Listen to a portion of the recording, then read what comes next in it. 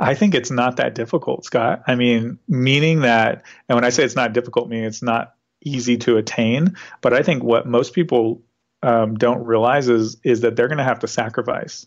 There is no option other than that. I can guarantee it that if we dig in with the average reps that are hitting, I don't know what the names of them are, but Achievers Club or Summit Club, and those are the ones where they tell them, hey, you made your number, you're hitting quota this quarter or something, but you're not on President's Club pace.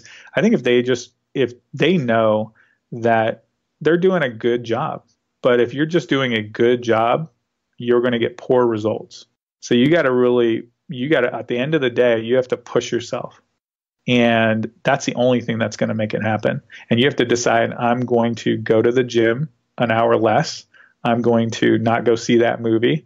If I'm not ahead of my number, I don't go do those things because I know that there's work to be done.